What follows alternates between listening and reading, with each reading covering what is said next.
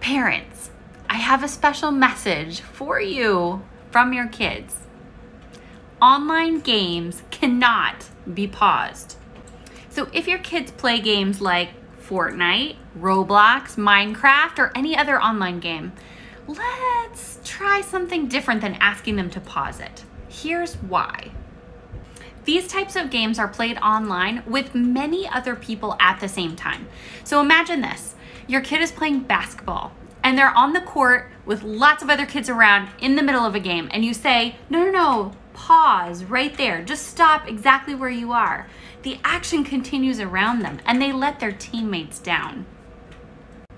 So instead of asking your kid to pause, maybe let's try a different approach. Something like this.